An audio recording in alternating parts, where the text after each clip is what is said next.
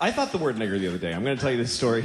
And it wasn't racist. It wasn't a race-even connotation. Let me tell you what happened. I went to a coffee place, and it was like a cool indie coffee. I don't like Starbucks anymore, because you go there, and they don't care anymore. They just press a button, and some old lady's diarrhea comes out, and they just give it to her.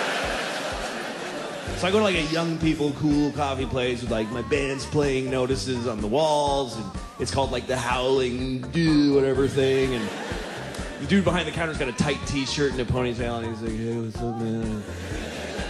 And I was like, hey, can I get a cappuccino? And he's like, yeah, right on, totally. Like, he's amazed that he could help me. Like, oh yeah, I got all this stuff right here. That's awesome.